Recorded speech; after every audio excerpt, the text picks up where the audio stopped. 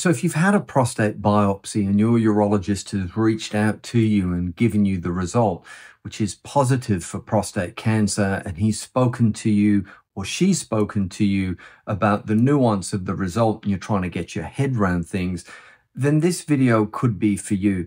Hi, my name is Dr. Charles Chabert. I'm a urologist and director of the Prostate Clinic, which is located on the Gold Coast here in Australia.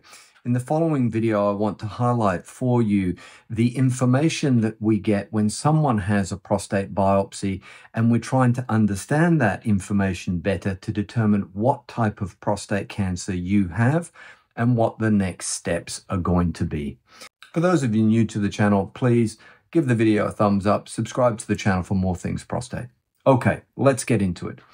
When you have a prostate biopsy, which is done to try and determine if someone has prostate cancer or not, there are small tissue samples which are sent to the lab. Now, the results usually take anywhere from 2 days through to 10 days to come back. And there are a variety of different aspects to that result that we're trying to determine your specific prostate cancer characteristics. Now, the first thing that we look at is there actually prostate cancer found? And so that's a binary question. Either someone does have cancer or they do not.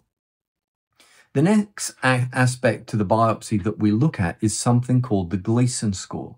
Now, the Gleason score has been around for a long time. It was initially described 40 or 50 years ago to characterize the grade or the severity of prostate cancer. Now, in today's scale, we have three numbers, a 3, a 4, and a 5. And the Gleason score is the sum of the two most predominant patterns that are seen on a biopsy. Now, by way of explanation, the most common type of cancer I see at the prostate clinic is a Gleason score of a 3 + 4 = 7. Now, what that means is that the majority of that man's disease is pattern 3, i.e. the least aggressive form of cancer we see, and he has a smaller amount of more aggressive disease, pattern 4. So he's a 3 + 4 = 7. If someone has a Gleason score of 4 + 3 = 7, obviously the end number is the same, but the subtle difference between those two grades is that someone with a 4 + 3 has more pattern 4 than they do pattern 3. And so a 4-3-7 is a more aggressive cancer than a 3 + 4 = 7. So that's the kind of the cornerstone of what we actually look at on a biopsy. We also have something called ISUP grading groups. So think of this just as a grading group of a cancer. And the least aggressive is a grade 1, and the most aggressive is a grade 5. Grade 1 cancers are Gleason 3 + 3 = 6. Grade 5 cancers are anything that has pattern 5. Now, a grade 2 cancer is the 3 + 4 = 7 I was just talking about, and a grade 3 cancer is the 4 + 3 = 7. So you can see in the grading group example that a 4-3-7 grades higher than a 3-4-7, which is a grade 2. Now, if we start dialing down into the nuance below that, the next aspect that we look at is how many cores are involved and what percentage of a core that has cancer within it is replaced by cancer. Now, those characteristics, we're trying to determine how much cancer does someone actually have in their prostate. And when we're dialing down the nuance of someone's situation, we will also pair that up with the appearance that someone has on their MRI scan and also the appearance on a PET scan. And it's the fusion or the accumulation of that data that tries to predict for us how we think someone's cancer is going to behave. And on the basis of that, we would make treatment recommendations if we thought treatment was appropriate for that man. Now, the other aspect that we can get on a biopsy is looking at things called, for example, extraprostatic extension. Is there any evidence on the biopsy that there can be some cancer cells beyond the shell? Is there any extension into the seminal vesicle? Is there evidence of lymphovascular invasion or perineural invasion?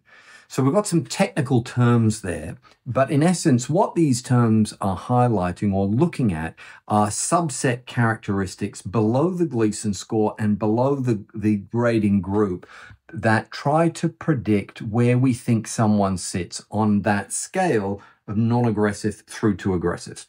And obviously, the greater the number of ticks, the more of those things that are present, it's reflective of the biology of someone's cancer in that they have a more aggressive tumor, and therefore that will feed into decisions that we make with regards to treatment.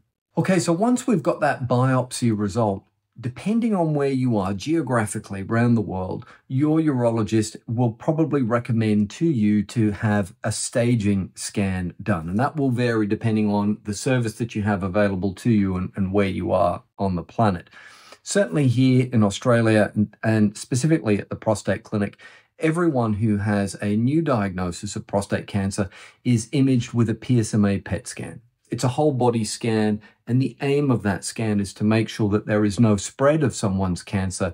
And then we have, if you like, all of the pieces of the puzzle, and we can make a definitive decision or recommendation with regards should someone have treatment and the options available to them. Please, if you get benefit from this video and you have a question and you'd like to interact with our channel on a regular basis, please follow the link down below and think about becoming a member to our channel. We have a live event that is hosted on the last Thursday of every month. It is at 7:30 p.m. Australian Standard Time. If you become a member to the channel, you have exclusive access to these sessions where you can ask a question and we will discuss it live on air to give you some clarity. All right, as always, if you get benefit from the video, please give it a thumbs up, subscribe to the channel. If you want to know more about your prostate, have a look at this video or alternatively this video here. Until the next time, take care of your prostate.